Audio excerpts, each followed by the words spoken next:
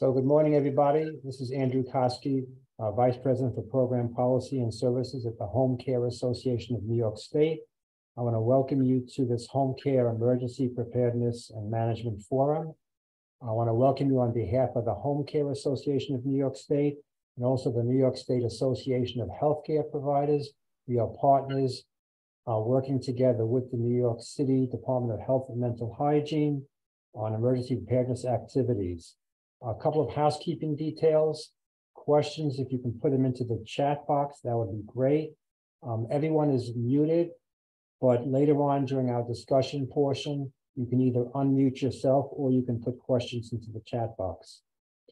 At the end of the program, after the program, we will send out the handouts and also an evaluation form. So let me just quickly go over what the agenda looks like, and then I'll introduce Fidel Monroe. So obviously the welcome first. We're going to discuss, Carol and I will discuss the assessment survey findings. Zach Goldfarb will talk about how to complete a hazard vulnerability analysis. There'll be a discussion following that, and then we'll discuss some of the recommendations made in the survey report. And then I'll close with upcoming activities. So I want to thank, first of all, the New York City Department of Health and Mental Hygiene for partnering with us, where we actually have a grant, both us and HCP, to work on emergency preparedness. And I want to introduce Fidel Monroe with the New York City Department. Fidel. Good morning. Thank you, Andrew. As Andrew stated, I'm Fidel Monroe, New York City Department of Health and Mental Hygiene, Office of the Emergency Preparedness and Response, and specifically the Bureau of Healthcare and Community Readiness. As the New York City home care sector continues to participate in the New York City Healthcare Coalition, it is my wish that with the provision of activities such as this home care forum, the sector gives increased attention to emergency preparedness and the ability to respond to any emergency whilst providing continued care to clients in the community. In March 2022, the Home Care Association of New York State, HCA, and New York State Association of Healthcare Providers, HCP, conducted an emergency management assessment survey to both certified home health care agencies and licensed home care service agencies. 109 respondents to the emergency management survey not only helped to identify gaps in emergency preparedness, but requested assistance with specific areas. Today's home care forum will not only discuss the findings of the survey and begin to address the areas that will strengthen the sector's emergency preparedness capacity, but will also highlight how the home care sector can benefit from the emergency preparedness support of the New York City Department of Health and Mental Hygiene. Thank you for attending. Andrew, back to you. Thank you, Fidel. And the next slide, please. And next one. Okay, so we're going to discuss the grant background, some goals and objectives, methods, results, and as I mentioned earlier, summary and recommendations. Next slide. And again, I want to acknowledge New York City Department of Health and Mental Hygiene. You heard from Fidel Monroe, but also Darren Pruitt, Director of Evaluation, and Danielle Salacito have been our partners and have provided integral assistance in the past year on this grant and are working with us on the current grant year. Grant disclaimer, next slide. The program is supported by the Department of Health and Human Services, Administration for Strategic Preparedness and Response, ASPRA. So anything that's said today is not attributed to ASPRA, but it's the responsibility of the authors. And I will say ASPRA is an incredibly good resource for emergency preparedness, so you definitely want to look at that. Okay, next is a quick grant background. So again, New York City, I think, recognized that it was important to work with the home care sector to help us build up situational awareness, education, and training. And as you know, the home care sector serves lots of folks, about 500,000 folks a year, and we have decentralized staff and patients that necessitates additional planning and technical assistance. We can always use additional guidance, which the city has actually provided a lot of now. And during COVID and other times, we've had less access to respiratory protection resources. And that's very important, obviously, in the work that we do. So I want to go to the next slide, the scope of deliverables. So this is what we're supposed to do this year, HCA and HCP. One of the things is we plan and conduct long-term care emergency preparedness webinars. On October 25th, we had a safety in the home webinar. Over 200 folks representing New York City participated. We'll be doing another webinar next in the spring, I guess. And I know HCP, I believe, is also doing a webinar.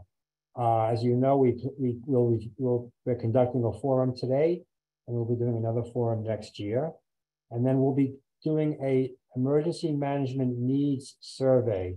So this is a survey that will be sent to home care providers, and it's following up on a survey we conducted this past year, and we'll be discussing the findings of that survey.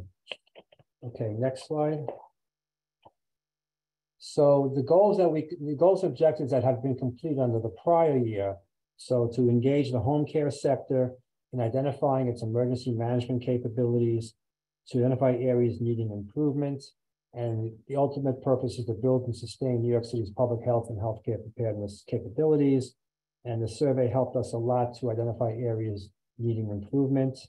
And then to utilize results of this assessment to plan activities and develop initiatives for future ASPR formula grant years.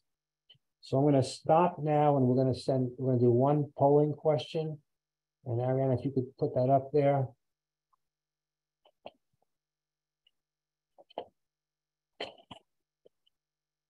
It's a pretty simple polling question. If you can read it and answer, did you participate in the prior 2022 emergency management survey that I mentioned we held last year in February and March? Yes, no, or not sure. And then the second question is, do you plan to participate in our upcoming emergency management survey? And that again will be sent out sometime probably in February or so. So just fill it out, and then if you hit submit.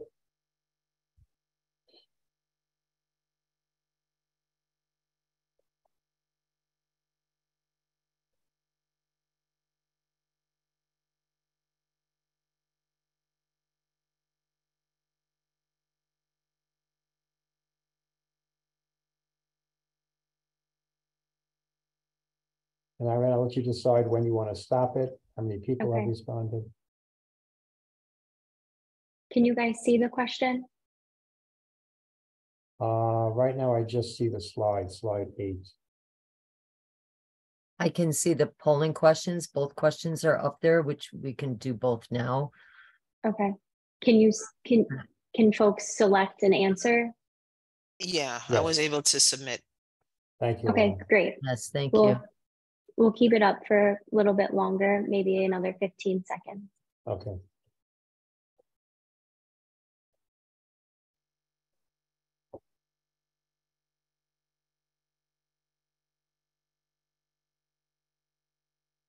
Great. Thank you, guys. How'd we do on our responses?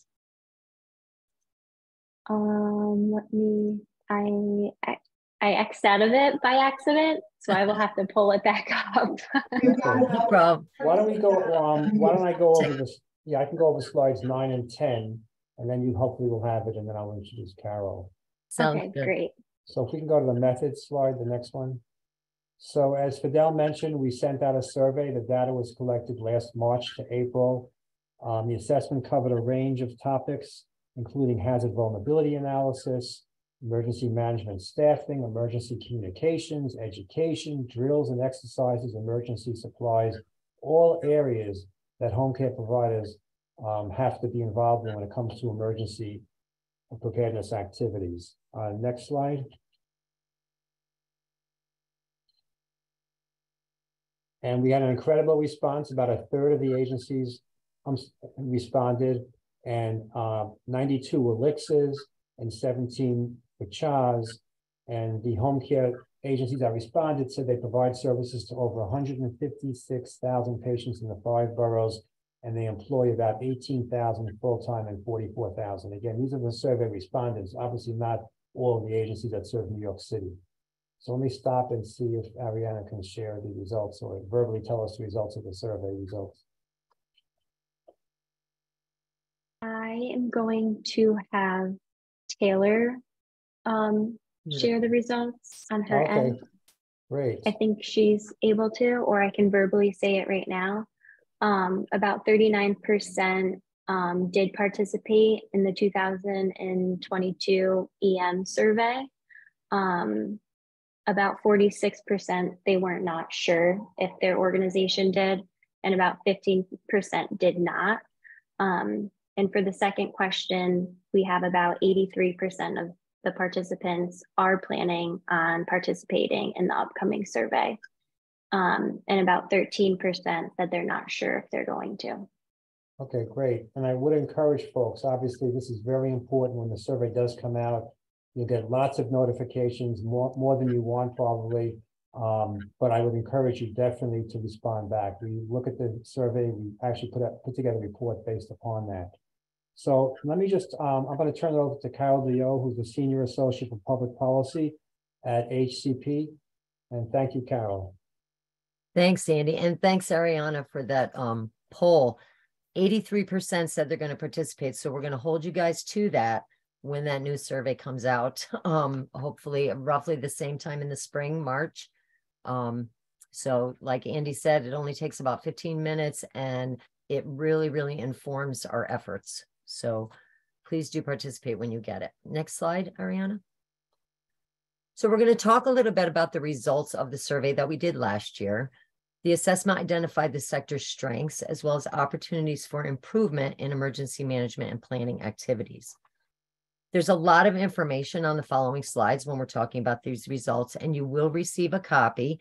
So no need to try to jot down or note every statistic because there's going to be a lot of them. We're just going to go through them quickly so that you can get an overview of what we learned by our first assessment survey. So on this slide, we talk about an emergency management plan. And you all know that the purpose of a plan is to outline your procedures so that you can continue the delivery of services with minimum disruption during an emergency. And what we found from our respondents is that they are in great shape when it comes to having a plan and when it comes to keeping it up to date. Policies and procedures are in place for the most part, and nearly all agencies reported having a procedure to notify patients in the event of an emergency. 97% of them are able to notify patients when an emergency is in process. Next slide, please. Hazard vulnerability analysis. This was one topic that Andy mentioned we covered in our survey. And as you know, it's usually the first step in emergency planning for any organization, not just in healthcare. And there are lots of HVA tools designed so that you can identify the hazards and risks for your operation. That's the important thing to note, is that an HVA is unique to your organization. It needs to be individualized. So in our survey, about a third of our agencies that responded reported not completing this step annually, and about a quarter of them have not done an HVA. It's because of these numbers, and considering that 84% of our respondents requested additional information on HVA, that we planned this particular forum to focus on this activity on HVA and discuss how you can get started and how you can keep yours up to date. And Zach is going to join us in just a bit to do just that, walk you through the process. But first, we're going to just wrap up some more of our summary findings. Next slide, please. So this chart shows the risks, hazards, and vulnerabilities that were included in our respondents' hazard vulnerability analyses. This was for New York City last year. And you can see the breakdown, and the top 5 are pandemic and infectious diseases. That probably comes as no surprise since that's been top of mind for a lot of us, most of us, unless you've been living under a rock. Natural disasters were next, which include weather events, patient-related care emergencies, technological failures, which includes power outages or problems with heating and cooling systems, and finally, transportation issues and interruptions rounded out the top 5 hazards and vulnerabilities that our agencies identified when they're doing their HVA. Transportation problems, usually in home care, involve interruptions getting staff to and from the patient's homes. Next slide, please. Another topic we explored in our survey was emergency communications.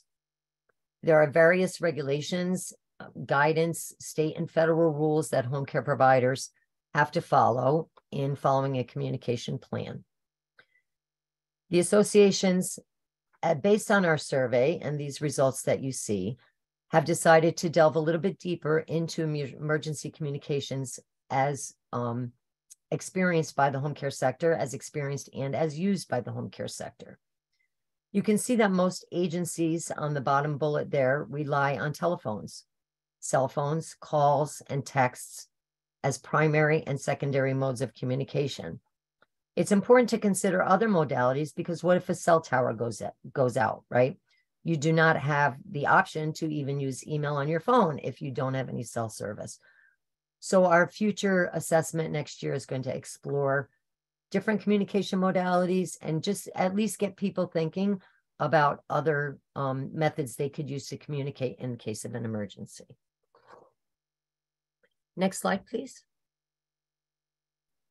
Just to talk a little bit more about communications, one of the issues brought to light by our assessment was the sheer number of different emergency communication sources that agencies might receive notices from during an event. You have IHANDS, New York City sources, the long-term health system support liaison, emails coming from the state, from the city, from your local partners. That's a lot of information coming at you during an emergency. We're hoping that in this year's survey, we can attempt to discover what works for home care and what could be improved when getting information out to the home care sector when there's an emergency. We have workers in the field. 90% or more of our workforce is in the field, and we need to know how to reach them and how to have administration get all the information it needs in a timely fashion. Next slide, please. Another topic that we covered in our survey was emergency management education. And of course, home care staff have to be trained in emergency management. And our survey showed that agencies are certainly getting that done, including, as I mentioned earlier, providing notification and materials to their patients.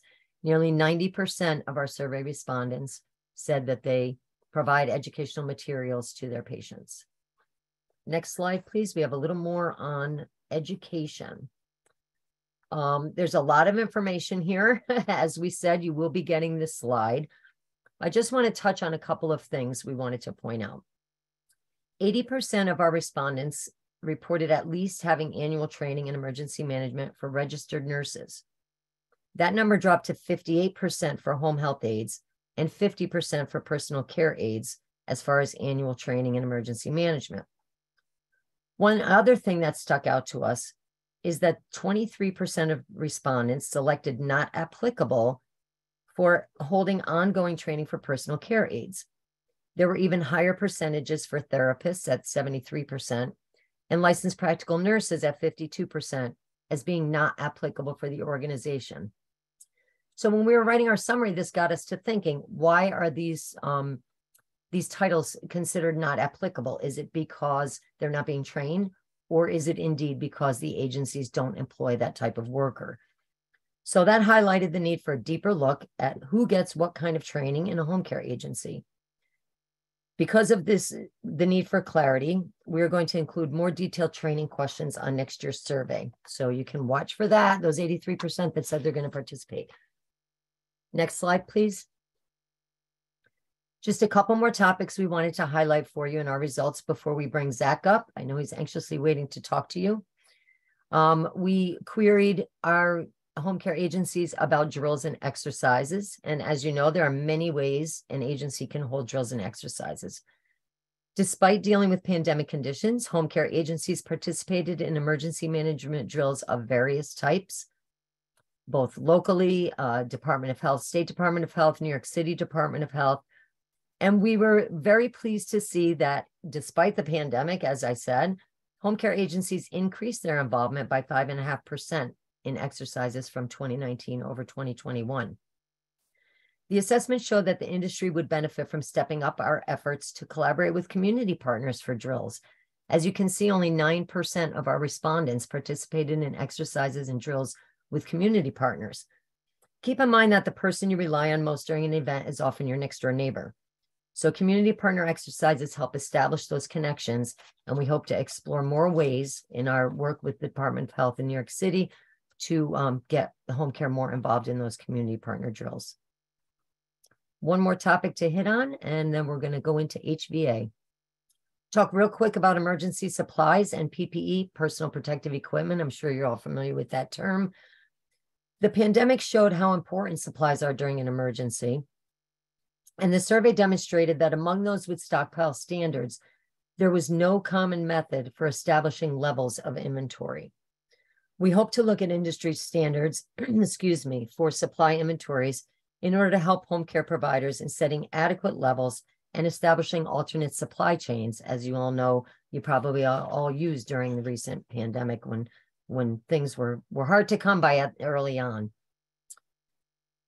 One last slide, Ariana. Thank you. So this chart sums up the areas of emergency management for which agencies want additional information.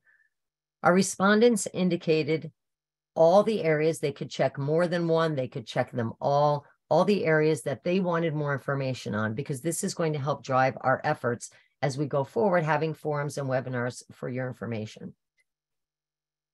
You can see that HVA is by far the #1 requested topic.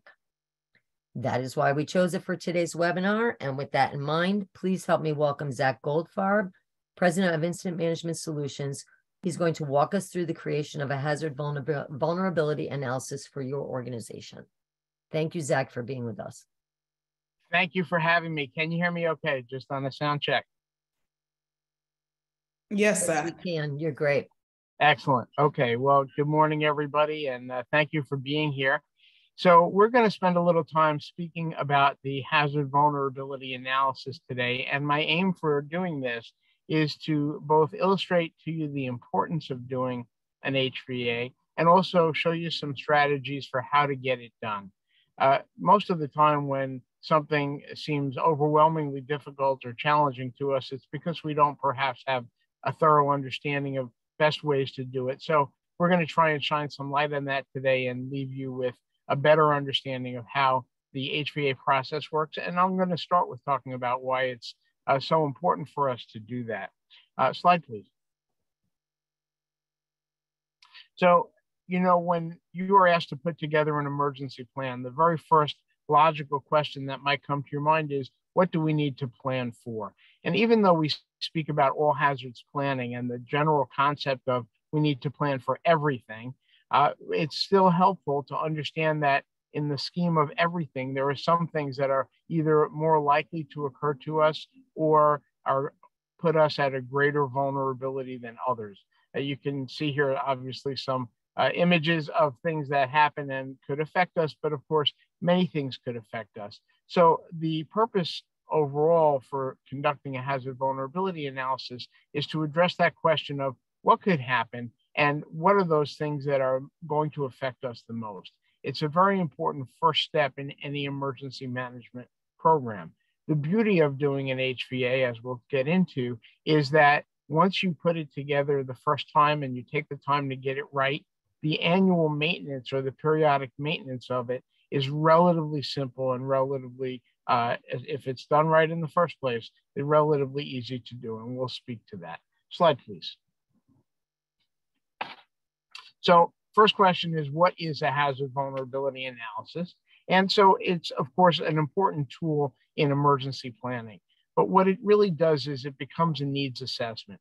It helps you to develop a good understanding of where are we really at risk. And this is why it's worth your time to make the investment of carefully analyzing what your risks are. And as was mentioned a few minutes ago, it's not okay to just copy somebody else's or from another agency, and not because it's plagiarizing, but rather because it's not focused on your specific needs.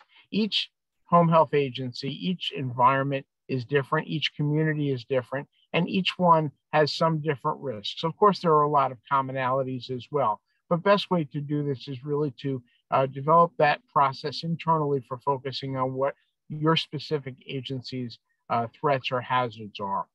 So this is a tool that lets us understand what are our threats or vulnerabilities to our ability to provide the service that we do which is ultimately to provide care for our patients. And at the end of the day, the purpose of the HVA is to allow you to prioritize your risks or your vulnerabilities so that you understand what are the highest vulnerabilities. What are those things that put you at greatest risk for not being able to carry out your essential functions as an organization? Slide, please.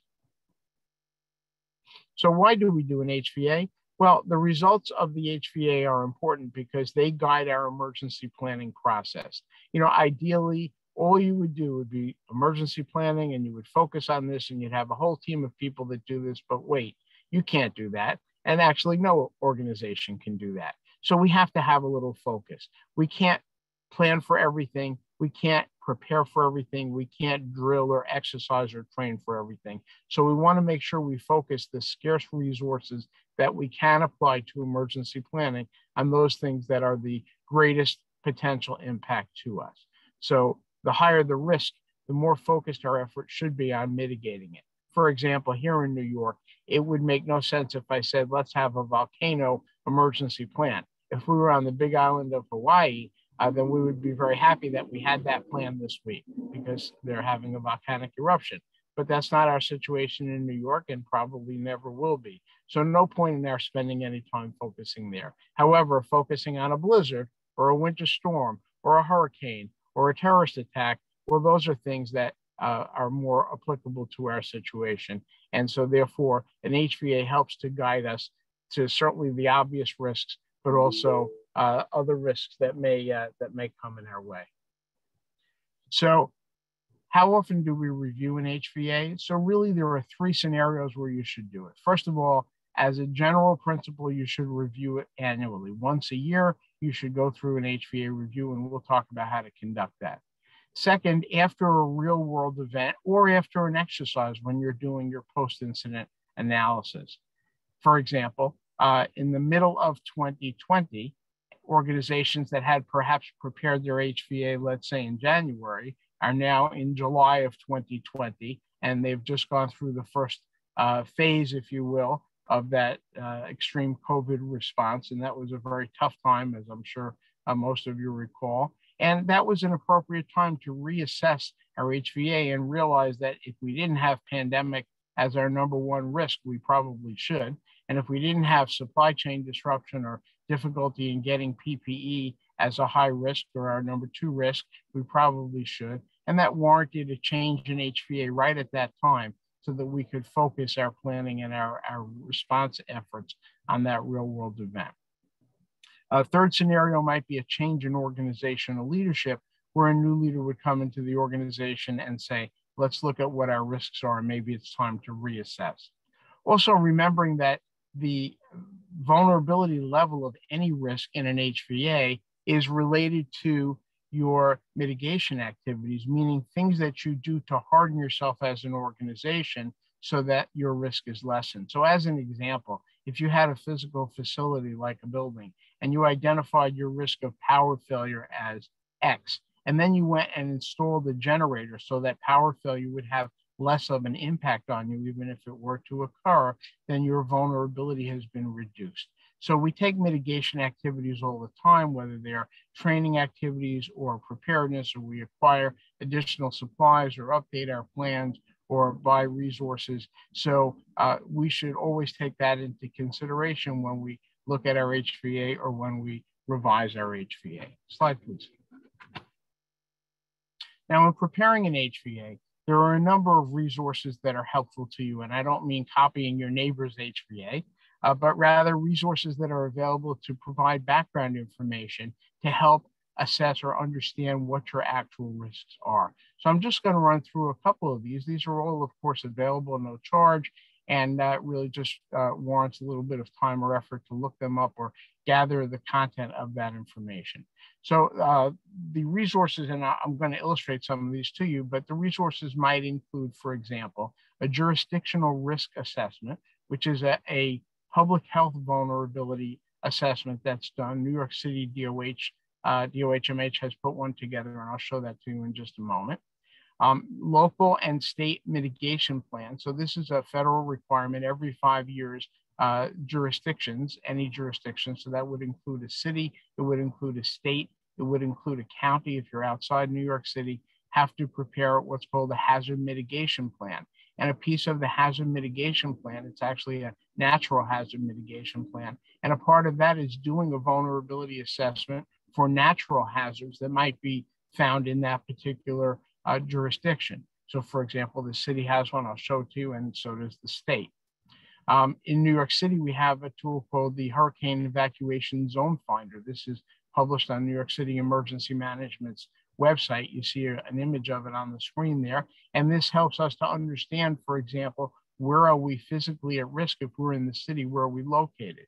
So as part of your assessment or intake of a new home care client or patient, I'm hoping that your intake staff is actually looking at where that patient's home address is relative to their hurricane evacuation zone.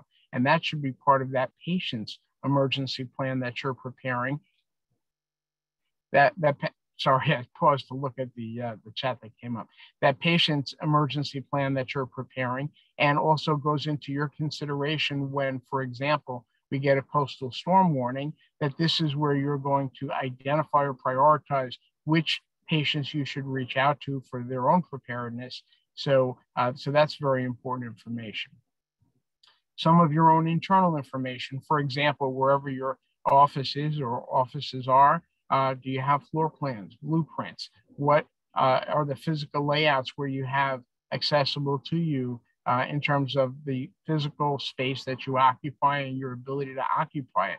Because that might drive you to making decisions like having a backup site or a hot standby site or some alternate place to relocate to if there were to be a problem in your primary place of business or your communications area. Having that information also about where your staff are located, which would help you to identify what's the vulnerability if staff are impacted or if travel is impacted. Understanding your contracts and your business agreements, important. And finally, community plans and resources that are available to the community or in the community also go into the consideration in terms of preparing your HVA. Slide, please. So this next image is a list of the findings from New York State's most recent hazard mitigation plan, which was done in 2019. So you can see that they've ranked or prioritized the risks from the perspective of New York State Homeland Security and Emergency Services. And they've identified, we could just look at the top three, or actually 3, 4, and 5, because they're all similar, 3, 4, and 5. Number one on the top left of your screen, cyber attack on critical infrastructure. Well, all I could say is look at Suffolk County and what's been going on there since September, and you can see how devastating a cyber attack can be. And that wasn't targeted at critical infrastructure, but that took down the computer systems of an entire county's organization, and that's an ongoing recovery effort right now. Number two is flood, and we know flood nationally and globally is the #1 killer of people in natural hazards. And we saw, for example, last September with Hurricane Ida, when it blew through the New York City metropolitan area, we saw a loss of life and, of course, disruption in many of our communities as a result of flooding. Number three, I said 3, 4, and 5 are similar because they're all terrorist attacks. Complex coordinated terrorist attack, an IED or an improvised explosive device, a vehicle-borne improvised explosive device. You could almost lump those together. But this is just what New York State's planning is. So we can go on from there. By the way, I'll bet if they were redoing that tomorrow, number 12, pandemic, would probably be number 1, I would think. But they do that every 5 years. Next slide, please. New York City does a hazard mitigation plan. And the city's hazard mitigation plan, which, by the way, if you have a chance to look it up, it's online. It's not a document so much as it is an online a website with a series of informatics on it. It's really interesting to look at. But the New York City hazard mitigation plan, so 1 and 2 seem to go together almost, coastal erosion and coastal storms. Number 3 is earthquakes. 4 is extreme heat. 5 is flooding. So we see a little bit of contrast between the city, which of course is coastal, and the statewide plan and preparedness or vulnerability assessment. And the city goes on to look at some terrorist events. And this also was done a couple of years ago. Number 11 is respiratory pandemic. This was done before COVID prevailed here. Next slide, please. The city DOHMH jurisdictional risk assessment, which was done in 2018, and I believe is in slate to be revised very soon, but this was done also before COVID. So we can see their information is organized a little bit differently. But if you go to the next slide, you'll see what the findings were of their jurisdictional risk assessment. Number 1, cyber attack. Number 2, coastal storm. Number 3, pandemic. Again, this was before COVID. Number 4, excessive heat. 5 is chemical emergency. And it's interesting the way DOHMH put this ranking together, because they organized to show which hazards are most severe, and then which hazards are most likely, and then which hazards are we best able to manage. And obviously the things that we're least able to manage give us our highest vulnerability. So it's just interesting, 3 different approaches, 3 different regional assessments of affecting our local jurisdiction, and 3 different sort of sets of results. So interesting. But number 1, cyber attack is the city's concern. It was also the statewide concern. Slide, please. There's also something that FEMA just released last year, or earlier this year, I believe, which is called the National Risk Index. And this is an online data set. Again, if you're interested in this, the website is shown on the screen. And this is where they look at a number of resources, data sets that are available online, and consolidate all of this to provide a national risk index. So my reason for showing you all this is just to illustrate to you that there are a series of tools available, or resources available, to help you in your planning. If you're actually looking at how do I really put together my best possible understanding of where we are at risk, there are a number of tools available to help you find that data, both locally, granular in the city, even within the boroughs, and at the state level, and of course the national picture. Slide, please. So a good question that folks ask is, which HVA do we use? How do we go about that? So there are a number of different models that are generally available. Most of them work in the same way. The basic essence of an HVA is it's a list of risks, and for each risk we categorize what is the probability of that risk, and then we say what's the probability, meaning the likelihood that that risk is going to occur. Then we look at the impact that that risk, if it were to occur, would have on us, on our organization. And then we identify how prepared are we to respond to that risk. And then ultimately it gives us a score. And this is typically done on a spreadsheet format.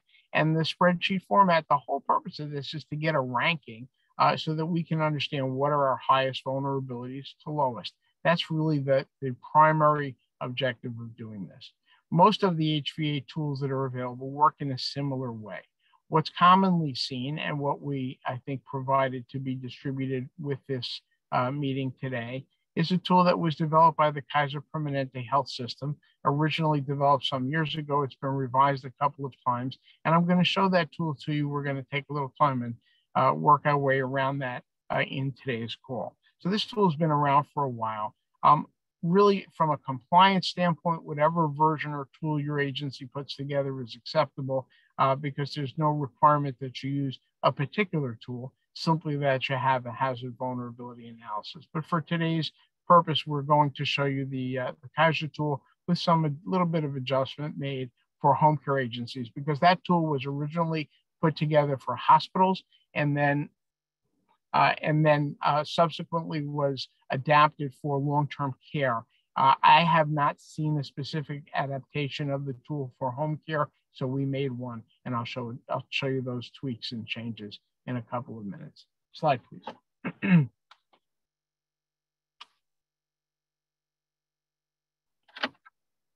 Typically, what you'll see with an HVA is you'll see it organized to look at 4 different factors, and sometimes there are other factors added, but 4 different factors that we look at.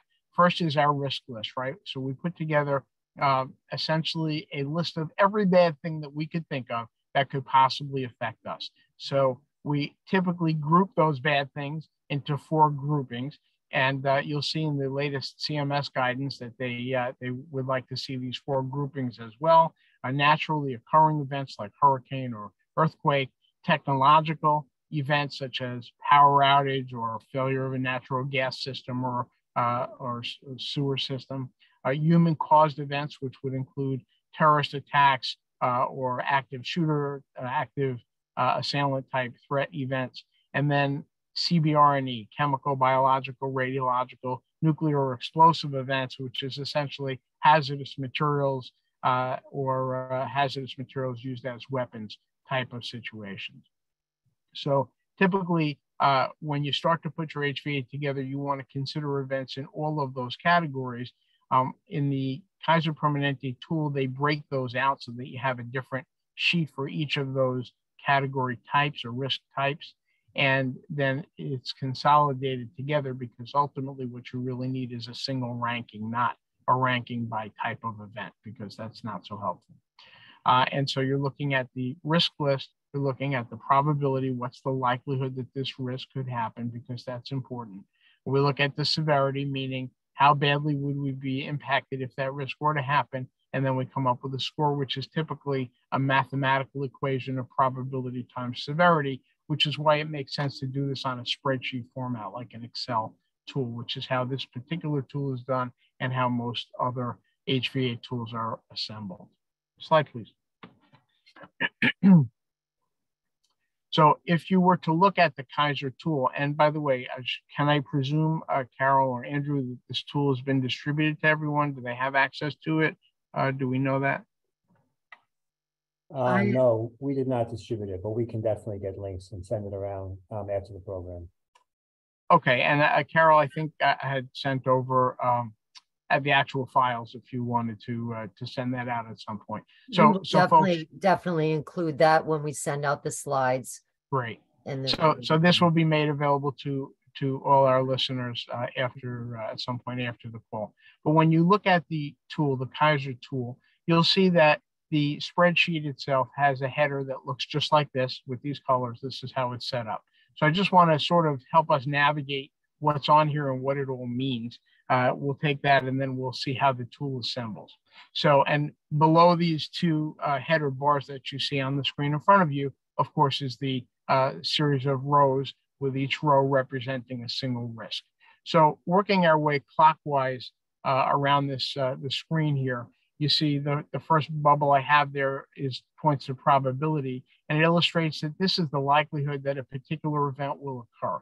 So, you know, probability with terms of, for example, weather events, well, there's statistical data on that in New York City that goes back 130 years or so. So we can actually predict what's the likelihood that we're going to have a blizzard, a storm, or a hurricane, or any of those things. In some cases, we don't have a probability. And so what this tool asks you to do is it asks you to identify with the score of 0 to 3, essentially, is there a low, moderate, or high probability of this risk happening? And it's pretty subjective, I guess, if you get to that assessment. For example, what's the probability of your having an active shooter affect your workplace or your office or some environment like that? So if that were to happen, you know, you're going to make an appraisal. One word of caution I'd offer about gauging probability is to be careful about the recency effect. So recency effect when you work with data is that where data gets weighed more heavily by the people working on it when something has happened recently. So for example, if someone were to walk into a home care agency's office tomorrow and be an active shooter or take hostages, then you're doing the HVA next week and you're going to say, well, the probability of this is very high because look, it just happened in wherever. But be cautious about that, because I think in general, the probability of an event like that happening is really pretty low. Not impossible, but pretty low. So something to watch out for. Then we look at human impact. So moving to the right or clockwise, human impact is looking at the probability for death or injury to staff or residents or patients who are affected by this particular risk, the risk you're evaluating. We look at property, the property impact, and the property impact. So we're talking about cost to replace or repair property that's affected or to set up temporary replacements or recovery time. But I'll show you shortly that also there are some other considerations that you might look for in terms of property impact and certainly of business impact, which is we'll get around to that as we go clockwise. The next bubble beyond that looks at the external response, and it talks about gauging the types of agreements that you might have with other agencies to support external response, or your coordination with other agencies or with other organizations that perhaps could help with your workflow. Continuing around clockwise, we're pointing now to the internal response, and we're suggesting looking at things like resources, supplies available. Do you have the supplies, staff availability? Do you have backup systems? In other words, gauging your internal ability to respond to this crisis. Continuing along, I'm on the bottom of the screen now. We're looking at preparedness. So we're saying, do we have plans for this? How frequently do we drill or exercise this? Do we have an insurance policy that's going to help us react to the situation? How available are our critical supplies? And that sort of thing. So these are not absolute statements, but just guides to help you give some consideration to what might be the issue for you. And then finally, on the bottom left of your screen, we're looking back at business impact. And here, again, we look at disruptions that a home health agency might contend with. For example, inability to carry out your day-to-day activities, difficulty with your employees able to report to work or to get access to your patients, vendors who are unable to reach you to provide supplies, financial impact or burden, legal costs, fines, etc. So this is the inputs that go into assessing your HVA. Slide, please. And by the way, I'll just mention that if you have any questions or comments on what I'm saying, I will pause for questions before we end, and we'll certainly look for them to come up in the chat. And Carol or whoever is looking at the chat, if you see any questions, please feel free to flag me and I'll stop and address them. Maybe I'll stop right now. Are there any questions? I've been keeping an eye on them, and I also put the link in the chat for the tool. Okay, great. But the tool that they will find at the link, which is coming from the actual Kaiser tool, won't have the adjustments that I made for home health that are in the tool that I emailed you. So you may want to include that version as well. Will do. I apologize. No worries. No worries. That's our own adaptation to make this tool most useful for home health. So here again, we're looking at that header at the top of our sheet of our HVA tool. And this is just illustrating how the math works. So it's the probability times the severity equals the risk. And it flags to you that severity is really the magnitude, how bad the impact would be, minus any mitigation activities that you take. So that's what gives you your metric.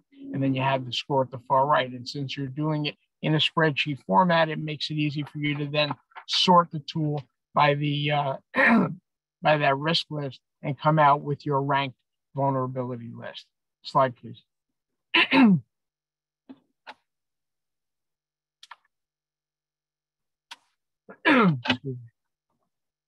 So when you look at the tool, you'll look at the file that you get. You'll see that it's an Excel spreadsheet with 5 tabs. And the 5 tabs, the first one is an instruction sheet. The second one is an input for you to put in agency information.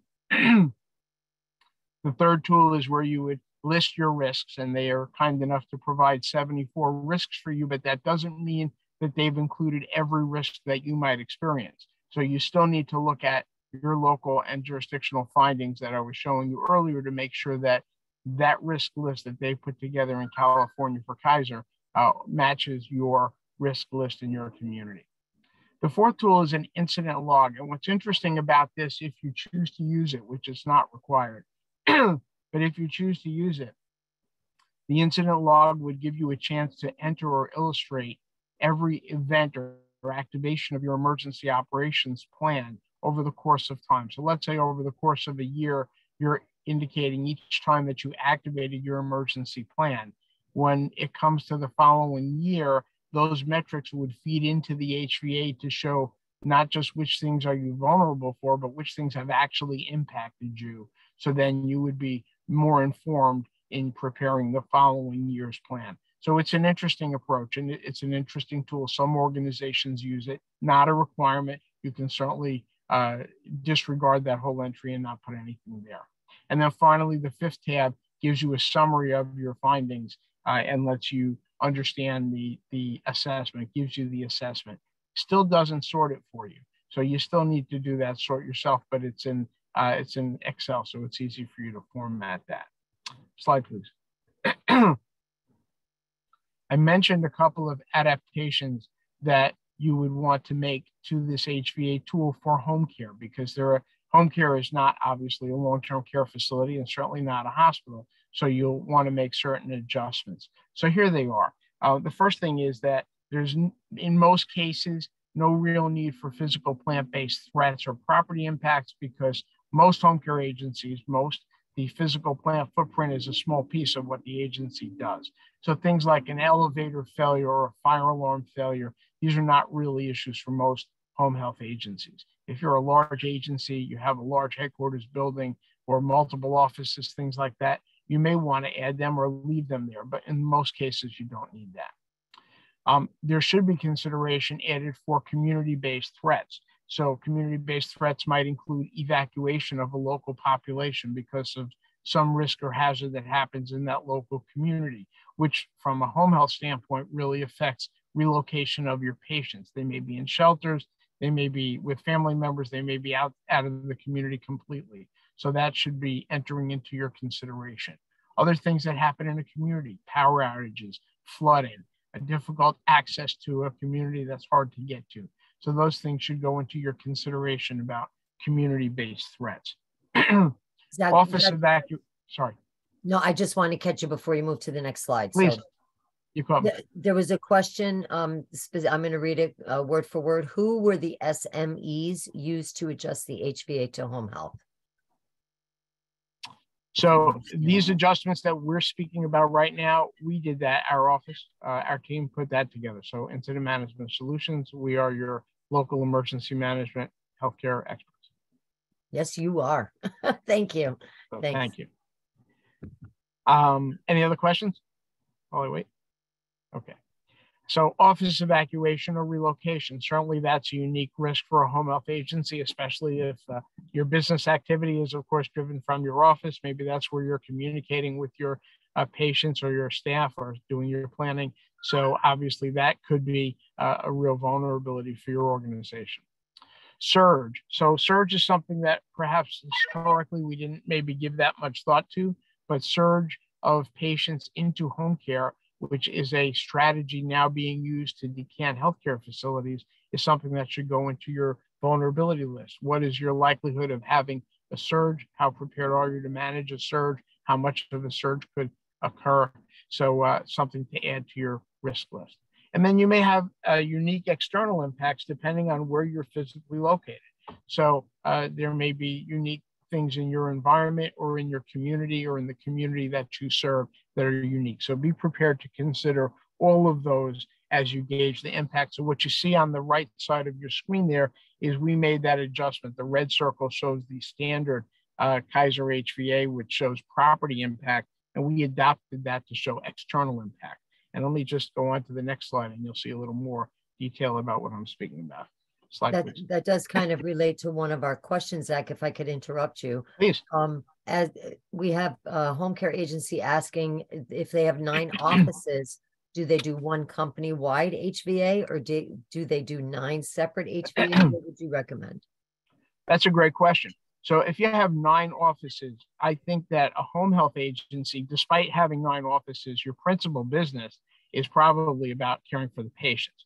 So if the 9 offices are simply serving a larger geographic area, you have a couple of options. Option 1 might be to do a geographic-based HVA, for example, in New York City, 1 per borough. Just putting that out there because your patients, the service area of each of your offices might be borough-based, or perhaps it's not borough-based, and perhaps it's a smaller cluster, community-based or community board-based. So you can scale that appropriately. Within the confines of New York City, we could probably say that our natural hazard risk is relatively the same between the Bronx and Brooklyn and Staten Island and Queens, relatively the same, although certain areas obviously are at greater risk, for example, from coastal storms.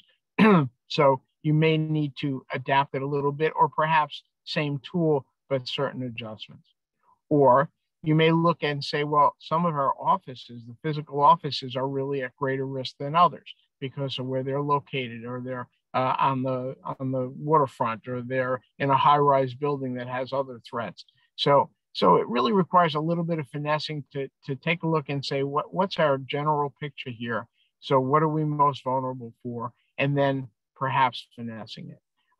So without a little more specific information, it's hard to give a finite answer. I guess what I'm saying is maybe, right? Maybe you can do it with one tool for the agency, maybe not. If you have one principal office and the others are satellites where folks just check in, get an assignment, leave, that sort of thing, then maybe one for the agency would be adequate. And it's kind of another illustration of how an HVA has to be completely unique to every organization, right? even down to whether you need 1 or 9, right? It's unique to your organization. Yes, and I'm saying you may not need 9, but maybe you need 4, you know, depending on the jurisdiction that you cover. Some home health agencies cover, for example, from New York City out to Long Island and into the Hudson Valley. So in that case, you're talking about a very large geographic area. Your natural hazards change, and your technological hazards change, your community changes. So there you may need to have a sort of more geographically focused HVA. Zach, so I had a question which relates to what you're just talking about. So is there any value to an agency working with another agency who may have the same service area to do a joint HVA? Or is it just it's best to do your own agency-specific HVA? So if that purpose of the service area would be an assessment of what the risks are, physical risks in that area, then there may be some advantage just on that aspect. But each agency probably brings its own set of resources and mitigation activities to the table, right? So even if we said, let's just say your agency and mine both cover Rockaways in Queens, let's just say. So we're talking about our risk for hurricanes, right? Or risk for coastal storm flooding. So our risk might be the same, but our vulnerability may not, because my agency has boats and we give flotation devices to our nurses and train them in rescue swimming. I'm making this up, obviously. And your agency doesn't have any boats. So our mitigation activities may be different. We may encourage our residents to stay because they all live on upper floors of high-rise buildings. Your patients may live in bungalows, and so they may be more vulnerable to or need to evacuate faster. So I can't give a blanket answer to that and say it's perfect. We have to look at it and make decisions that are specifically focused on the unique needs of that agency. Does that make sense, Andrew? Yes, no, thank you very much. Makes a lot of sense. Okay. Other questions hanging out there, Carol?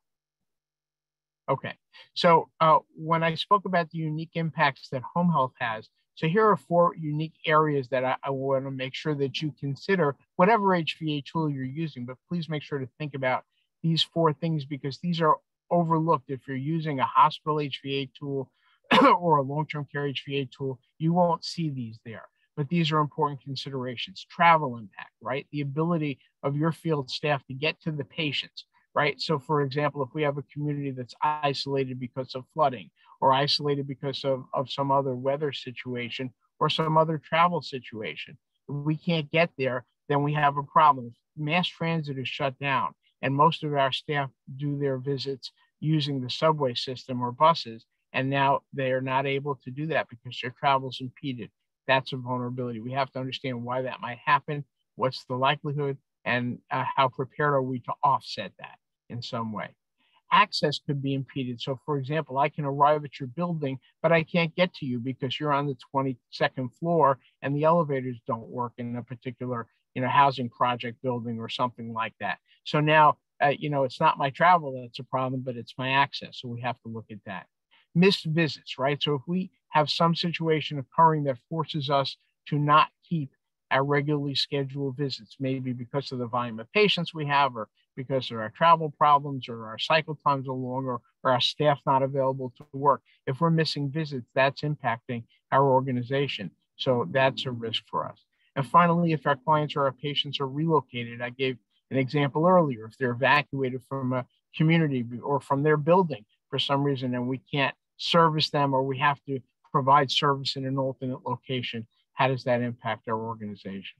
So these are some unique impacts that home care encounters that you won't find elsewhere or in other tools. So please make sure to consider these as well. Slide, please. So I want to talk for a moment about the process, the HVA meeting process, if you will, of how to go about conducting this meeting and what you might do, because this is really an important element for your organization's emergency management coordinator or the team or whoever is working on putting this HVA together. So if you have an HVA currently, that's fine. And you can apply this process perhaps to your annual reviews. If you don't have an HVA and you're starting out from scratch saying now, at least I understand it. And Zach's given us a tool to work with. So now we're going to set about creating that HVA, because I was a little surprised to see that metric earlier. I think I made a note of it, where 32% of the home health agencies that responded to the survey don't do an annual HVA. And so I'm hoping that you're going to come away from this with a greater understanding, as well as the realizing the need and value, not because CMS says so, but because it's an important tool to conduct your annual HVA. So what's the process? Well, the process is you convene the group that's going to work on this. Who's the group? Well, perhaps your senior leaders who are involved in issues like safety, security, decision-making. I realize you may not have a safety director or a security director, but somebody's involved in this decision-making for your organization. Infection preventionists, nursing, of course, physical therapy, whoever's involved in making the decisions, your staffing, your business office folks, your admissions folks, whoever's involved, you want to make sure you're at least getting their input somehow. Perhaps subject matter experts in a particular area if something is pressing for you from a expertise standpoint. There are things you want to look at. For example, incident reports from incidents that you've experienced over the past year, after action reports from your exercises, or maybe not from your exercises, but from other activities that have happened in the community or that have affected you. Other inputs that you might get from various communities. Certainly a good thing to do if you have a collaborative relationship or a good relationship with folks who are in your community, perhaps working in long-term care facilities. Perhaps you've developed a relationship with folks from your healthcare coalition. I hope you're involved with your borough's healthcare coalition. If you're involved with the emergency management coordinators at your local hospitals or hospitals that provide service to your patients or provide patients to your service, either way. These are great resources to talk to say, how are you assessing these things? Can I look at your HVA? Can I see what you have identified as risks or vulnerabilities? New York City Emergency Management's a great resource as well. The Health and Medical Unit from New York City Emergency Management, I'm sure would be happy to help you if you have a question or you're looking for some guidance or input. So there are a lot of resources available to guide your assessment. You already have a risk list. You're going to look at that and modify it, but you want to sort of get a gauge of what are the probabilities or likelihoods of certain things. And there's also just simply a way to think about probability I want to mention to you, which is if you have something where you don't have a statistic for it, or you can't find a statistic for it, you might use the following approach to get a gauge for yourself. You might say, has this risk ever happened to me? Let's take active shooter, for example, because that comes up so frequently. Everyone talks about that. And by the way, you should know that the likelihood of an active shooter event, the statistical likelihood, based on some data the Joint Commission put together last year, the statistical likelihood of an active shooter event in a healthcare facility is something like 0.1%, right? Thinking about how many happen or have happened in any recent memory, as opposed to how many healthcare facilities exist, the statistical likelihood is very low. Not saying it wouldn't be horrible if it happened, only saying that the probability of that happening and affecting your organization is very low. So anyway, we take a look at our risk and we say, has this ever happened in our organization? Have we experienced this risk? If we haven't, has it ever happened in any organization like this in our community? So in other words, has our neighboring agency had this experience? No? Okay, has it ever happened to an agency like ours? Has any home health agency ever experienced this risk? Or has this ever happened in our community, not in a home health agency, but at all in our community? Has anybody experienced this? These are questions to ask to help you assess how great actually is the probability of this happening. How great actually is your vulnerability? Because the next question would be, if it did happen, how badly impacted were they? Were they out of business? Were they impacted for a month, a week, a day, an hour? What's the actual effect? And gathering that information, the planning process is always more effective than the plan. Plan is static and it's only as good as when you finish writing it and then you put it on the shelf and it's already minutes to hours old. But the planning process of engaging people, gathering information, giving thought to what implications could be, considering alternate strategies, that's really the win. And that's really the ongoing mechanism that makes us ready for reacting to crisis. So we have this meeting, we bring these folks together, we have a meeting or a strategy session where we discuss and we get an understanding and we work our way through it. One other suggestion I want to make to you about the meeting is that when you're analyzing a risk, the first step really in analyzing the risk is getting a common understanding of how bad a risk are we talking about. So for example, let's assess the risk of a fire in our home health agency office. So if several of us are talking about this, our first conversation's got to be, how bad a fire? Because I might think when you say fire, I'm thinking, okay, I remember we lit up the popcorn in the microwave a couple of weeks ago and there was a little fire in the microwave and we turned the power off and kept the door closed and it went out, right? You might be thinking, well, I was at a place where the whole office burned and all that was left was ashes. All the records, everything was a disaster and they went out of business. So we have to develop a common understanding. When we say risk of fire, what fire are we talking about? How bad a fire? When we say hurricane, risk of a hurricane, are we talking about a category 1? Are we talking about a category 4, which yes, could happen now in the New York metropolitan area? How risky, how much of a problem are we discussing when we consider what that risk is? So that's a really important assessment piece and worth taking the time to consider. Active shooter, what active shooter? Is he in our office? Is he in our building? Is he on our block? Is he angry with us? Is he angry with somebody else? We want to really understand, just so we have a common picture of what that threat is. And when we do that, we always say, develop a realistic worst case scenario. So what do I mean by that? A realistic worst case scenario would be something that is really bad, but has at least a 10% chance of happening.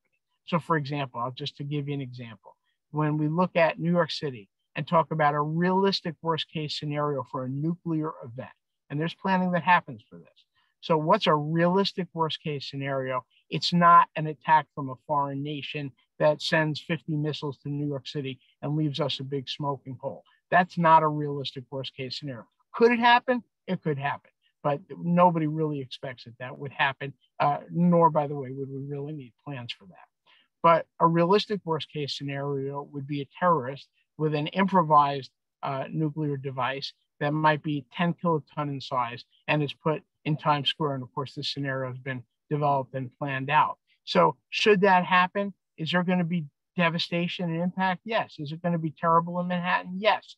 But if you're a home health agency in Queens, you're going to be operational and you're going to have to make decisions like, what do we do about our patients? What about additional patients? What about surge? If you're in the Bronx, if you're 20 miles away from Midtown Manhattan, you're going to be working, you're going to be there. And so this is going to affect you. So this is what I mean by saying, develop a realistic worst case scenario. And I know that's a scary one, but I want to use it to illustrate the point. Realistic worst case scenario. Okay, can we go to the next slide, please? So my last point about the HVA meeting, if you will, is the resources you need to put this together. So you're going to have the meeting, you've identified who you're inviting to your meeting. Of course, things like having an attendance sheet or a sign-in sheet, documenting your process, having a template, which we're providing for you, understanding what other tools might be available for a reference, like the jurisdictional HVA, THIRA, which is a threat and hazard assessment. This is a level of tool that governments do, probably beyond what you need to look at, but I mention it because I know it's come up in other conversations. The JRA, the jurisdictional risk assessment, I showed you that from the city DOHMH. Perhaps other stakeholders could help you with their risk assessments. Looking at your recent events, things that have affected your organization, and maybe having some way to put this together in a projection or a multimedia presentation for your team, depending on how you're doing it. If you have multiple offices and you're engaging staff from each of your local offices to be part of the corporate risk assessment process, then obviously you need some way to set this up like a Zoom call or something like that. So this is what goes into your process. And finally, slide please. So in the review meeting, I just want to sort of bring us to this point. So in your annual review, once you've done this once, now you have a tool that looks something like the tool you see on your screen. The annual review is pretty straightforward because what you do is you say, first of all, are there any new risks that we now are ready to look at that we have not looked at previously? For example, outside our headquarters office, they build a chemical factory, and it's possible that there could be a leak there and we'd have to evacuate, but that chemical factory wasn't here last year. It's a new risk.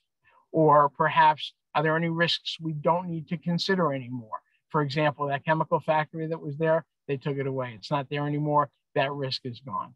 And of course, these are silly examples, but you can appreciate that risk pictures change. They evolve over time. So we have to look and say, what new risks are we contending with? The second thought is, has the probability changed? I gave you an illustration earlier about the supply chain impact when COVID started in 2020. So prior to that, our risk of a critical supply shortage may have been way down on our list because as typical American consumers, we had no problem getting stock of anything we wanted. And then suddenly we realized that that's not the way life always is. And sometimes we could be confronted with really a critical supply shortage. So that shot up our probability very high, actually probability to a certainty because it was happening. It was actually not likely, but we were being affected by it. But now that's come down somewhat. So as we go now to a point where we have stockpiles, we have more supplies, maybe that supply vulnerability has settled down. I wouldn't say it's gone away because certainly it could come back. We could have another wave. Is it seventh wave we're up to or eighth? We could have another wave that could be worse than anything else we've experienced. So it's still on the radar scope, but maybe a lesser vulnerability. So we make that assessment. So first of all, any new risks or old risks that we can get rid of. Second, has any probability change? Third, has there been any experience with any of these things in the past year to influence our thought process? Fourth, has our realistic worst case scenario adjusted at all? Fifth, have we done any mitigation activities? For example, now we've trained everybody, or we've created a new plan, or we now have specific equipment to respond to that crisis or resources. And all of that goes into it. And once you've reached those answers, you don't have to reassess each and every threat. Things that haven't changed just haven't changed. And then you put your fresh date on it. Remember that the date is really important. Put your fresh date on it, not the copyright 2016 that you see on the bottom of that sheet, but the date you did the assessment. And then you've completed your HVA review for the year. And I think this brings me to a pause in my presentation. Any questions, Shelley? I have a question for you. I'm not seeing any in the chat, even though I'm begging for them. When you are figuring out probability, let's just pick that.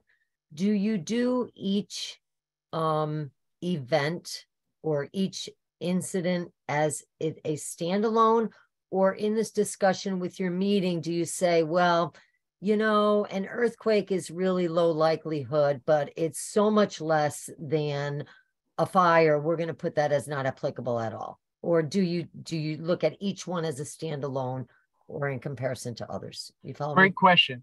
So I actually see two pieces to that question. So the first question is, should you evaluate something that's really unlikely? So take avalanche, volcano, something like that. Should you assess that if you're in New York City as a home care agency? So I think what we want to say is no, why bother?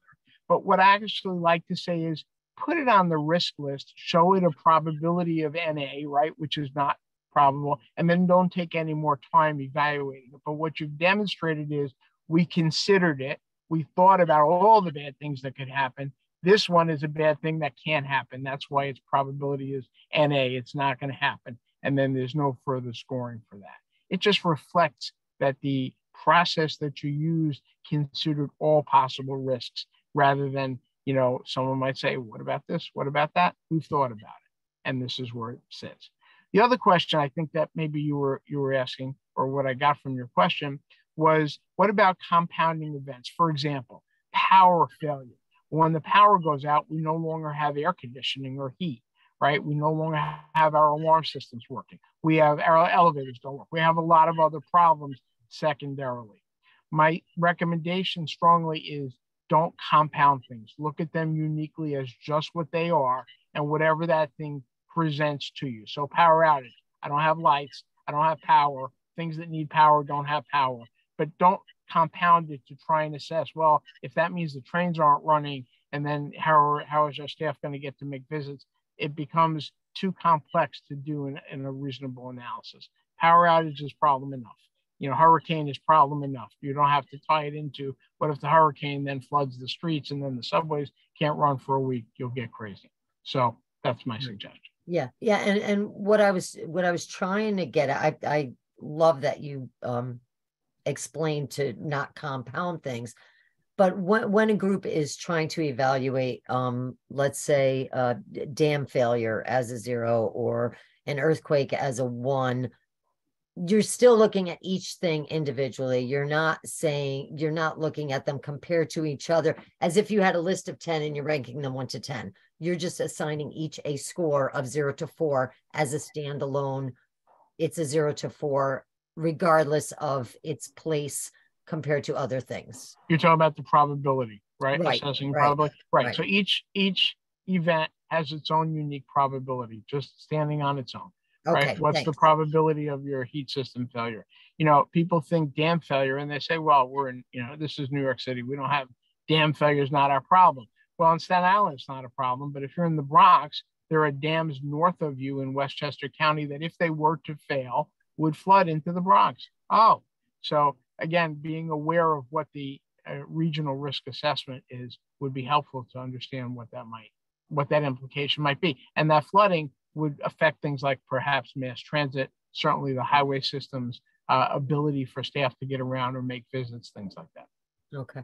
And that's actually a good illustration to lead into a question we got in the chat is once an agency identifies a new risk, how do they determine and write the actual plan for something they had never previously considered? That's a really good question. And maybe it begs another question, which is, so now I have a risk stack of 75 things. Do I need a plan for each one of these things? Which is another good question. So first of all, if you've identified a new risk, go put it through your scoring process, right? So new risk, and what's the reasonable worst case scenario for that risk? What's the probability that reasonable worst case scenario will happen? Remember, the reason why you want the reasonable worst case scenario is you're going to gauge what's the likelihood that scenario could happen. So what's the likelihood of that? What would the impact be of that? What would what's our readiness to respond to that to give us a vulnerability score? That's part 1 of my answer.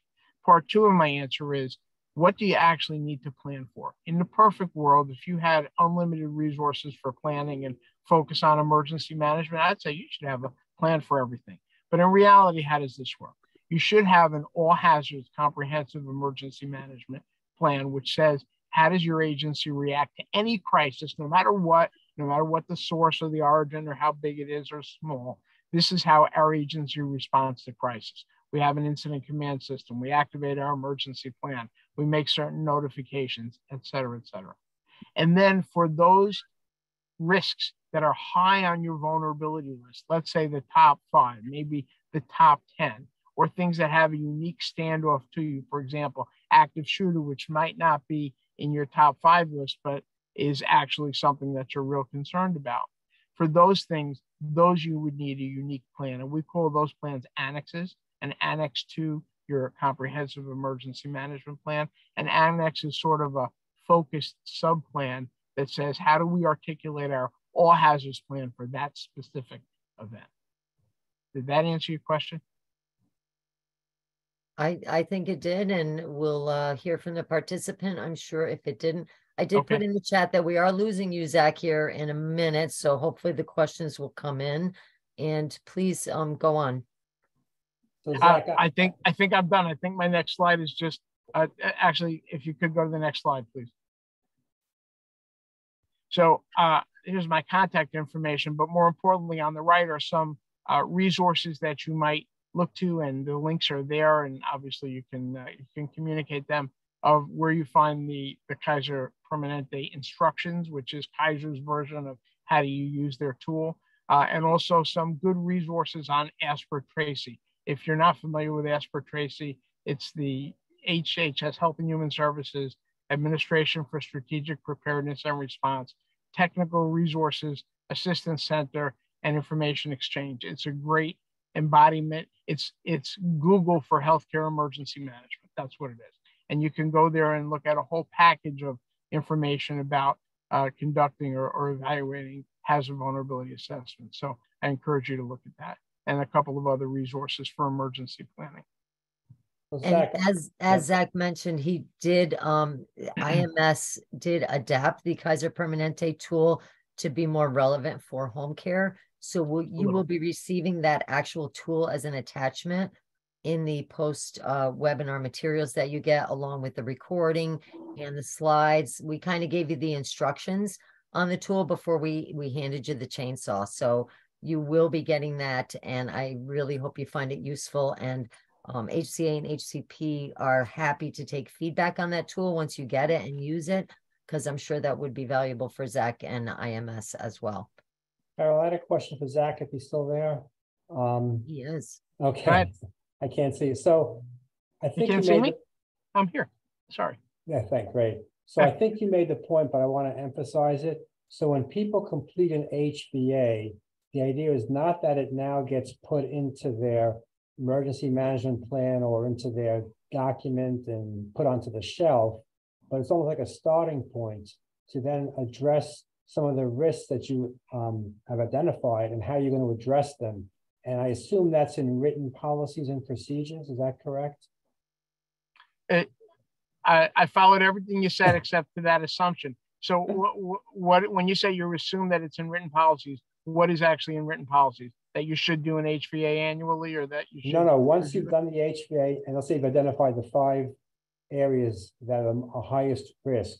Right. Does the agency's job stop there, or do they now have to do something in addition, and that may involve writing things down for policies and procedures? Oh, sure. So certainly for your highest risks or your highest vulnerabilities, you would be expected to have an annex or a sub-plan or some element of your plan that responds to that. And from a survey standpoint, you should expect that a surveyor is going to ask about that. For example, if you identify, well, we all have pandemic plans, I'll use something else. If you identify cyber attack as a risk or as a high risk priority, a high vulnerability risk for your agency, you should have a cyber attack plan. And you should have a strategy laid out for how that's going to work, whatever your plan is going to be. How does that articulate your SEMP, your comprehensive emergency management plan for a cyber event? Absolutely. And by the way, since I mentioned that, part of the surveyor's guidance, and certainly worthwhile if you're not familiar to go look this up on CMS's website, but part of the surveyor's guidance for how they assess your emergency planning is to ask leadership, I emphasize leadership, not the emergency management coordinator per se, but senior leadership in the agency, tell us what your highest vulnerability risks are, and how did you arrive at that decision? How did you decide, for example, that cyber is a high vulnerability risk? So they may be speaking to your administrator or your executive director and saying, I see on this HVA, you have listed, cyber event as a high vulnerability. How did you arrive at that conclusion? And you would certainly be hope that your leadership would be able to speak to that. And of course, this is CMS trying to tell us leadership engagement in emergency planning is really important. So, and Zach, I would just clarify that the CMS guidance, I believe, really refers more to the certified home health agencies and hospices, that guidance may not apply per se to LICSs in New York State, but I'm sure the state does look to that when they do their surveys also. So again, I think that's very good advice that you just gave to people. And if you need links to the CMS guidance, just let us know and we can get them to you. I know Zach has another engagement, and I appreciate him staying longer than he expected to. That's fine. Any other questions for me? I have not seen any more come in.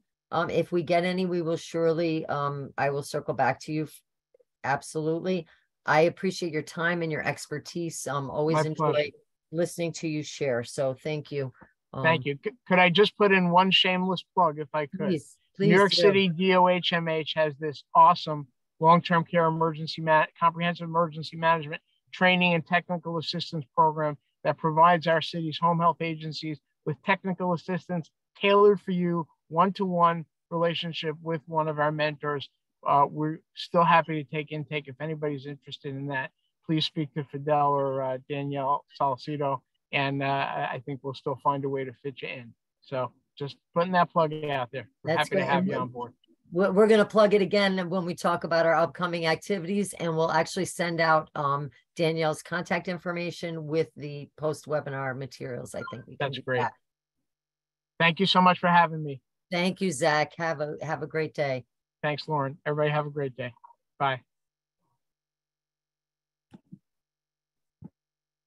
That was a really good start for everybody. And like I said, you folks will be getting that tool. I especially enjoyed when Zach talked about the questions to ask yourself, you know, about a risk. What's the likelihood that this is going to happen in my building, in my town, in my area? You know, it's sometimes tough questions to answer, but it gets the dialogue going with your HVA group. So that's the part I enjoyed the most, I think. So we're going to change gears a little bit and go back to our assessment tool that we accomplished last year and our survey summary. So we're going to have on the following slides the summary of our findings and some of the recommendations that came out of those findings. Our survey participants provided services to more than 156,000 patients in the New York City region. We know there are a lot more than that. These are just the ones that participated, and hopefully we'll get even a larger sample with our next survey. Home care has to be more robustly incorporated into state and regional emergency planning strategies. That's a lot of patients, and home care is not always thought of. So we really need to step up and get that involvement that we need. Recently, home care sector has been included in the Department of Health and Mental Hygiene emergency management initiatives, and we're thrilled to be working with the New York City team. This is the second year of our grant. We are learning so much, and the associations really think that the emergency management team is getting a better idea about our unique needs in home care when it comes to emergency planning and response. We have just the 1 year of collaboration under our belts, and this survey was a really good tool to kick off our efforts. And we are already participating in more drills, some more educational opportunities, and the survey findings form the basis for those opportunities. So thanks to all who participated and to whoever is going to participate in the future. Next slide. The emergency management assessments findings, as I said, is a useful tools forming the basis for state and regional emergency preparedness symposia, workshops, exercises. Any other activities that are going to involve home care can be informed by the findings from our last survey and hopefully from this future survey. We highlighted the educational needs of the home care sector. The data sparked today's HVA discussion. That was the #1 requested topic, and we brought it to you. And if we hadn't have had this assessment, we would not have known that this education was needed. So that's why the data is so important, and participation is important. It'll drive our efforts going forward in this year and in future grant years. Next slide, please. So this slide represents the study limitations that we identified. These were included in our summary report. Most of the limitations are tied to the nature of the home care industry in New York State with regards to licensing and regulatory requirements. Andy pointed out with Zach that CMS has requirements for CHAs, but maybe not so much for LICSAs. There are different regulations and different requirements, especially when it comes to emergency management for each of the two entities. So that was one of the limitations of the survey. An answer may or may not apply to a different type of agency. We also want to point out that the survey results do not accurately depict compliance with any rules or regulations and must not be construed as such for enforcement purposes. We also want to say that the limitations that you see here do not in any way detract from the importance and the usefulness of the findings. As I said, we're already using this data to bring you more relevant and useful information, such as the HVA analysis information. Next slide, please. So here we have a partial chart that was also included in our survey summary. It suggests the future activities and the partners that might assist with those activities when it comes to including home care in emergency management efforts. We wanted to point out that the responsibility for addressing all the recommendations that we made is generally shared by the associations, HCA and HCP, but also by New York City Department of Health and Mental Hygiene, the coalition partners, and even the New York State Department of Health. We do want to note that the associations, HCA and HCP, are taking the lead in addressing further emergency management assessments, such as the one we're planning for the spring that you all agreed to participate in. So watch for that. I am going to check on questions, and we're going to turn it back over to Andy. We did have one question. New York City has great resources, as mentioned, but what about the rest of the state? Howard, there are a lot of resources for the rest of the state. This presentation is part of our grant activities with the New York City Department of Health and Mental Hygiene. That's why it was focused on New York City. If you want to email myself or Andy Koski, our contact information will be included in the slides. We can certainly hook you up with activities in the rest of the state, because a lot of folks on the call today, while you may be providing services in the city, you may also be providing services outside the city. And we're two statewide associations and are happy to help you with that. I hope Carol, that let me just add, because I think there are, like you said, there are a lot of people who do serve Long Island and maybe Westchester. And similar to New York City, the rest of the state is divided up into regions where you have these things called health emergency preparedness coalitions. Carol and I can provide information on them. But Howard, I'm so upset that yesterday we had a Lower Hudson Valley had their HEPIC meeting. And not only was it a great meeting in the sense of providing education on programs, but there was an exercise held. And I don't think anybody from your agency was there, just for home care providers. So I'm just pointing that out because there are a lot of activities outside of New York City. And for folks who serve New York City and outside, there are really wonderful resources available. And again, Carol or I can provide more information on that. Thank you, Carol.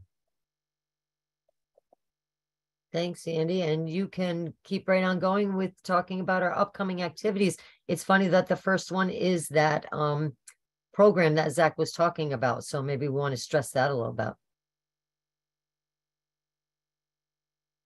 So probably back in September, all of the home care providers that serve New York City were sent information about certain programs and activities run by the New York City Department of Health and Mental Hygiene.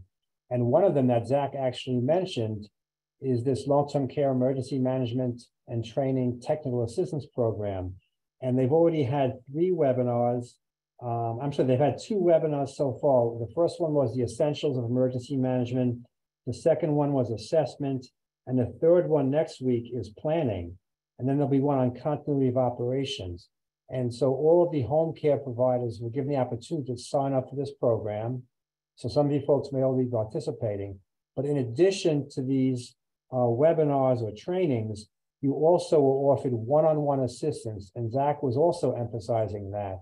And so there's still time until December 15th to register to get this one-on-one assistance. You also can then get access to the prior webinars, the recordings, and then you'll be invited to the planning one, which is next week, and then continuity of operations. And you have a contact person here. So again, I'd urge folks, if you did not avail yourselves of this, to do it now. You should also know that the city has a emergency management exercise design program where they provide training on how to do an exercise, and they will actually hold an exercise. And again, all of the folks who serve New York City should have been invited. And again, we had about, I want to say maybe about 10 agencies did avail themselves of that. And again, if it's continued next year, I would urge you to partake in that. It does involve, time, but again, it's well worth it. You get a lot of information out of it. The next bullet talks If I could about. just, I Yep, just want to go ahead, add Carol. extra plug for that technical assistance program, Andy. I mean, I can't believe that you have 2 hours dedicated just for your agency, for your emergency management, your top 2 people, top 3 people, to be one-on-one with somebody from incident management solutions to address whatever topic in emergency management that you need help with. If you need help with an HVA, they'll help you do that. If you need help with recovery, they'll help you with that. Any topic that your agency needs, you can have 2 hours with an expert to address that topic. So really, it's a freebie, and you only have another week or so to sign up for that. So please do. Yeah, and while the city has been running this technical assistance program in the webinars, as you know, it's very hard to have an in-depth conversation when you post a question to the Q&A. So as Carol said, this is a great opportunity, and we encourage you to use it. And I've spoken to a couple of folks who have used it and found it very helpful. The next is our survey, which again, we've been emphasizing throughout. One of the new things this year, in addition to trying to delve down further on some of the issues that Carol identified in the first survey, we're collaborating with the Pediatric Disaster Coalition. So we're going to be asking questions that are about working with the pediatric population. And I think that's really going to be helpful because pediatrics is a large population when it comes to receiving home care. And this will really allow us to get into some other additional areas.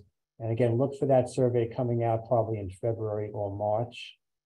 And those questions, I just want to add, are bonus questions. So you do not have to work with the pediatric population to take part in this survey. Those are just for those who serve pediatrics. There are going to be plenty of questions for those who don't. So don't let that shy you away. Yeah, and it's not going to be a long survey. It'll take you like 15 minutes to complete. So encourage you to look for that. As I mentioned, we will be holding another forum, and we definitely will ask you when you fill out the evaluation form, which will be sent around after this program, to put in additional topics you want covered at the next forum. That will help us to plan the agenda. HCA and HCP are also doing additional webinars. I had mentioned that at the beginning. And then Carol, you can talk about the transportation project. We are trying to work with transportation providers in the city, along with home care agencies, just to get a conversation going regarding help that might be needed, ways that maybe medical transport can help home care in case of an evacuation need, or things that home care might be able to let the transportation industry know that they may not know. As we've seen with our participation with New York City, we're learning about them, they're learning about us. And unless we have these conversations in groups, some of this doesn't happen, and those intimate conversations don't happen. So watch for that. And if you have any input or you want to participate, please reach out to me. My information is on the last slide. And Carol, I would add that that's such an important issue. I've been to a lot of meetings where transportation is discussed, but never about home care. It's more about the hospitals. How do we get people to the hospital, out of the hospital, to nursing homes, and vice versa? Very little about home care. So that's a great idea that you guys thought up of, and look forward to whatever you find out from that. Thanks, I think that's the end of the upcoming activities. I'm going to stop now and see again if people have any additional questions or any other issues that have not been addressed. You can put them in the chat. If you want to unmute yourself, that's fine. I think we're all human beings and we can deal with unmuting one another.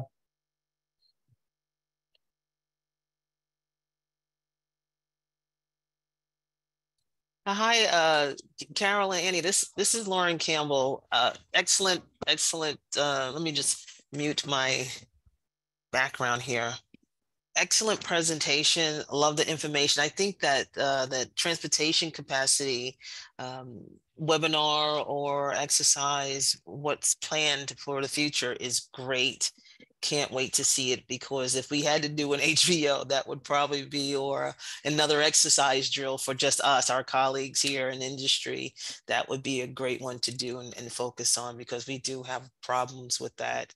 as during activation. It's a great idea. And Your thank you phone's so going to be much. ringing. I'll be calling you, Lauren. Anytime you You're need going to my be my input, cheerleader for this I'm one. your cheerleader right now, guys. Oh, It's thanks. wonderful. Thanks. I'm glad you enjoyed the webinar. Thank you, Lauren. Anybody else?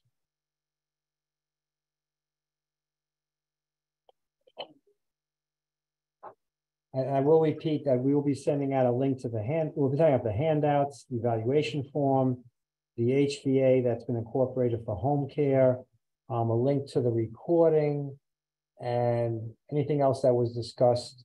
I can't remember anything else I think that we may have promised to send people, but we will follow up and send it out. Yeah, the tool that Zach talked about that they adapted for home care. I'm not sure if you mentioned that, Andy. Yes. Sorry if you did. Yeah. And I know Ariana put a link to the evaluation in the chat, but if you want to wait until you get that packet to do the evaluation, that's okay too. Because the link to the evaluation will be in your follow-up email. Okay, great. Now, what I don't think we have listed here, Carol, I can't believe it, is our contact information, unless I'm missing it. The last slide, oh, I'm sorry. Yep, Right, there okay, it is. here it is. So here's who we are that are working on this. And again, feel free to contact any of us. And I will emphasize, you don't have to be a member of HCA or HCP. We wish you were. We think we have a lot to offer you. We think it's really, you're missing a lot of information if you don't in many areas. But for this particular project, this is for anybody who works on emergency preparedness, member or non-member. So keep that in mind and feel free to reach out to any of us. And you can see our email address is listed here. So I want to take a second to acknowledge our colleagues at HCA and HCP that didn't appear and yap at you today. Rebecca Gray, who also worked on the assessment with us, and Kathy Fabreo, President CEO of HCP, who worked on the assessment with us. All of these folks contributed, and a special shout out to Ariana Stone for running all the technology today and keeping everything smooth and running our poll. Could not have done this without your help. Thank you. Right, and Ariana also helped us tremendously on the survey we sent out earlier this year, and we'll be again working on the survey that we send out early next year. So thanks again, Ariana, for that. I don't see any other questions. I mean, I just want to thank folks. You know, I understand how difficult it is to take time out of your busy schedules, but the fact that you allotted 2 hours today is incredible. And I think this talks about how important this is, but also, of course, how dedicated you are to providing services. So we greatly appreciate that. And just want to wish you a good holiday if we don't speak to you guys. And we look forward to working with you in the future. And Carol, any closing words? Just want to thank everyone for their participation, and I hope they walked away with a couple of golden tidbits, and feel free to reach out to us anytime. Thanks. Great. Joy and peace abound. Thank you.